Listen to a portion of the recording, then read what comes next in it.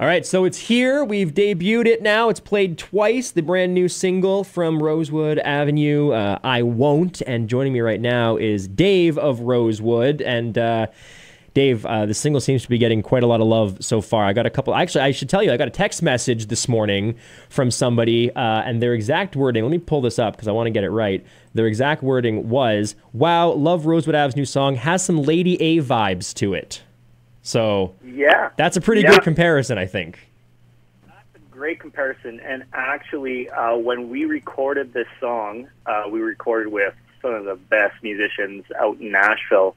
And we tuned in to that recording session, and the keyboard player said the exact same thing. He said, "Wow, this has some Lady A vibes."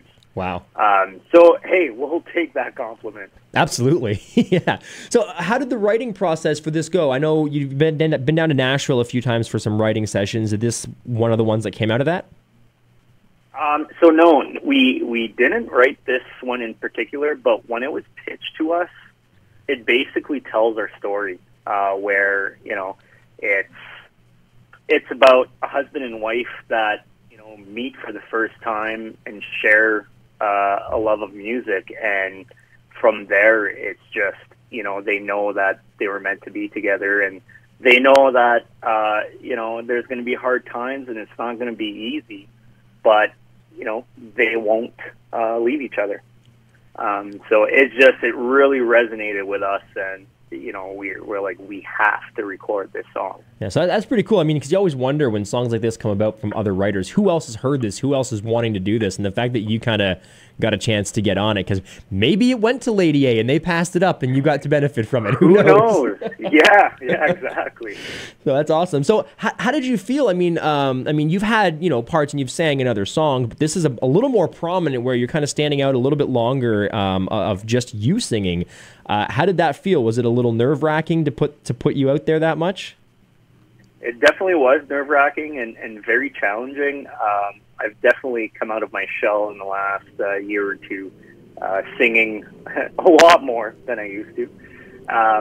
But, you know, if I'm going to be honest, when we first talked about recording these songs, I remember saying to our management and our label, you know, I'm just going to sit back and just focus on harmonies, and I'll let Sabrina sing the whole song. And they're like, "What are you talking about? No, you're going to sing, and you're going to, you know, do a great job at it." And so I'm really happy that I pushed myself, and Sabrina has been great at, you know, getting me to tap into some parts of my talent that I haven't yet explored. So yeah, I'm really happy with it.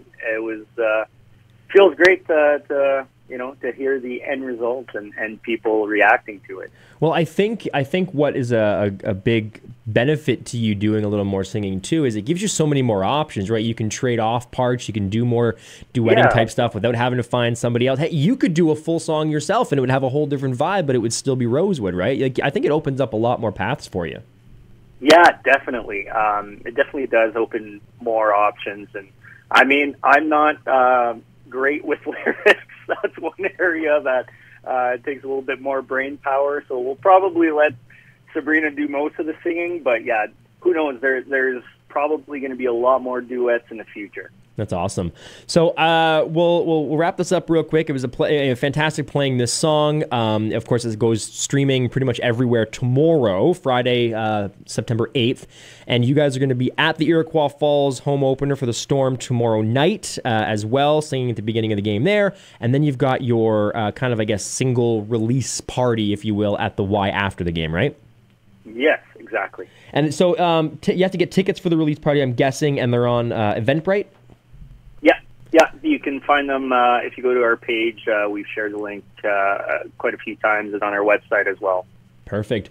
Well, congratulations. I mean, this song will, starting tomorrow, go into rotation for us, you know, for you, along with your other songs that we've got here as well. And I hope some other stations start playing it too. We hope the same thing, and we're so happy with the response we've been getting. So, yeah, thank you so much to you, Shane, and Country 93.1 for playing our new song, I Won't.